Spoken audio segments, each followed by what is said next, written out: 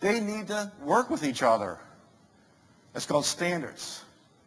And not just in technical standards. And everything's about IBM is going to talk about technical standards. Yes, you need data compatibility. You need the definition of the medical record that's standard that can use the internet. But you also need the definition of what the case is, or what the medical practice is. It all has to be standard. When you look at a facility, whether it's crime or fire or water or energy, it has to be standard. Because they're the issues you're addressing with that facility. You get at energy. Obviously, you provide water to the facility. You have safety associated with that facility. And you want to know what's in the facility, so if something goes wrong, i.e. fire, or there's a crime, you know who's there, what they have, and what do you do. All that has to be shared. And you need this information to be a systems of system. It has to be standard. At the same time, you know, you need openness. You need collaboration. You need trust. You need some trust. I'm going to spend a second on trust, on openness and innovation. But let me start with the economic side of openness and innovation. Then I'll go to the other side, the public policy side. You need openness and innovation because you will, like you've seen a large migration today to cities. We've talked about that, 500,000 to 5 million, or roughly 5 million here. You can go around the world. You also see a migration around the world. Well, people will go where these kinds of environments exist, within your country, within your continent, within the world. Because people that have these capabilities want to live in a place that is exciting, it's a cultural experience, that they can contribute. That's what they want. That's where they'll go. And they're fine. They're fine with that. And they'll take their families with them. That's okay. That's the economic side. Businesses will go. They will go. They will find opportunity, as IBM is looking at 20 countries beyond the G7. You will find opportunity to move investment because that's what you do. People behave the same way. That's the economic side. On the other side, which is the real concern and that needs to be wrestled with, I'll call it privacy and public policy, it's this balance. I talked about New York, and it's great that Mayor Bloomberg, my close friend and college associate, we went to university together, has been able to make New York one of the safest large cities in the world. But there's some cameras in New York or Chicago or London. Cameras watching behavior. There are crime centers analyzing all this behavior, right? So if you decide that you're going to do something in Times Square and you're driving to an airport, paying cash for a plane ticket, do not get on a cell phone. Because if you get on a cell phone, within 15 minutes, you've been arrested, right? No. There's some issues. Images, cameras. So, is there societal benefit to reducing crime? Of course there is. Is there economic benefit? Yes. It costs less to do business and to live. Tax rates go down. Of course there is economic benefit. But there's societal implications. And what is that balance? There's a huge debate right now in the United States about screening. What is the right level of screening? Physical screening at the airports versus identifying people that could be potential problems. What's the balance between physical screening that might be considered intrusive to some or actually profiling within the data? What is it? I mean, all these things will have to be wrestled with. But there are answers. And I'll talk about some of these answers and how you can approach some of these problems. But you need to get collaboration and acceptance that you need a more open society to solve some of these problems.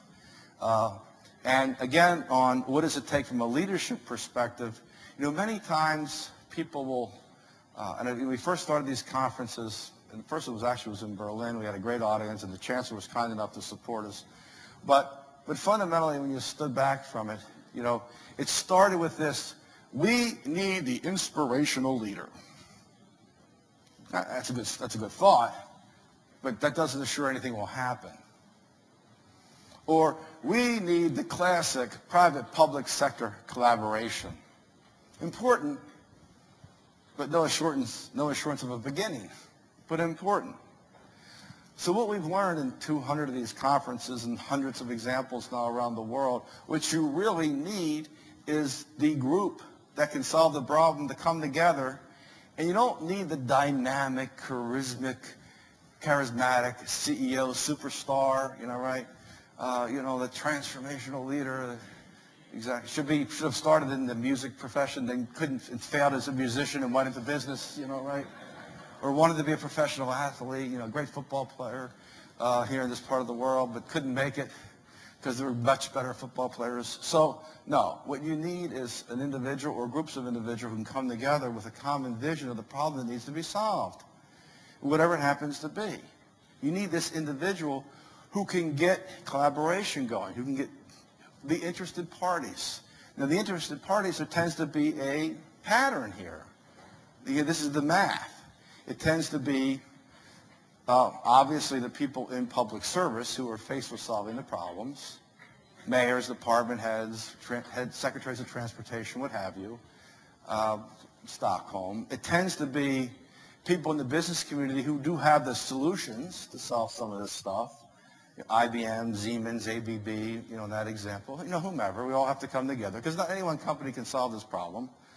And it tends to be universities who can help because, again, a lot of this stuff is, in some cases, it actually starts as what we would call a little bit of a research project. And if you need some smart people to help you solve some of the mathematics associated with the optimization of a supply chain or a traffic system or a crime center, great people come out of universities. So you need these elements to come together, but you need this bonding view that brings us all together as a team. And then get started, and that means, quite honestly, build constituency support, which is my really closing comment around this, is that you need an environment where people are ready for change, real change. You need to persuade your constituencies. Now, I would argue today, depending upon where you are in the world, there's not a better environment. Because if you're parts of the world which you have weathered better than others, where you've faced this financial crisis, I don't think you have to go out and spend a lot of time talking about change. I think you have to go out and show people what they need to do to change. Not talk about the need. They got the need. Unemployment, tax rates, what have you. They get the need. What do you do is the gap between the need and what do you do. That's the challenge. But what you have is, even here, we have tremendous economic economic growth, good GDP, heavily driven off of exports. The fact that you guys created bilateral trade agreements is key. You can't connect to the global economy without bilateral trade agreements. It cannot be done. So you can argue about it, but you're not going to be connected. So if you need that connection to export or to grow, you have to convince people that it's important. But they accept the need. I think they see the benefits of being part of a city which is 40% of the per capita income of a country. They get it, right? So how do you continue it? How do you connect to that? That is it. So this is a real period. There's a period here of opportunity. And I would kind of present to you guys, these periods, for those of you that are in leadership roles out there, they're temporal. They're not assured. They don't come around all the time. Some come because of positive economic circumstances, and some come because of negative economic circumstances, or positive security circumstances, or negative, whatever it happens to be. You have great emotion and excitement because of what you all were able to do to free the miners in a safe way that's phenomenally powerful. It will be forgotten shortly. So what do? How do you capture this opportunity? The head of the central bank of the United States is going to argue we have about 9 to 15 months to do something. I happen to be on the panel with him when I land next week. But the question is not the time frame. How do you take advantage of the time frame? How do you build constituent support? How do you get the collaboration going?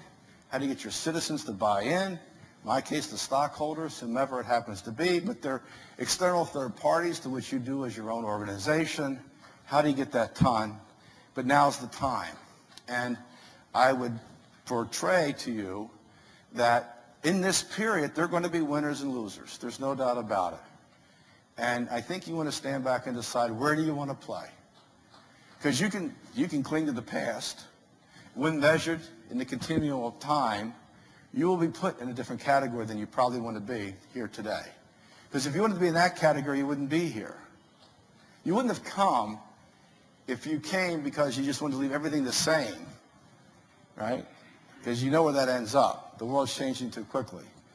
So for those of you, which is probably everybody who came today in this room, you need to be a winner. But to be a winner, you need to articulate something that is compelling in your environment, water systems, transportation, whatever it happens to be, as Claudio has done the assessment, and build support, get the collaboration going, and begin.